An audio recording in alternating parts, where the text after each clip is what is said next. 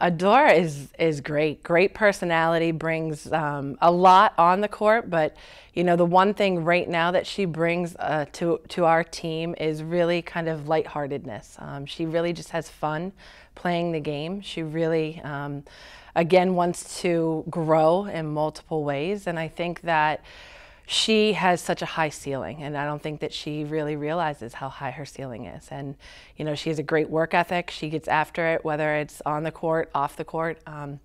Extremely intelligent young lady, and I think that she really just wants to learn and grow in her position, and whatever we ask her to do, she is going to do, and she's going to do it very hard.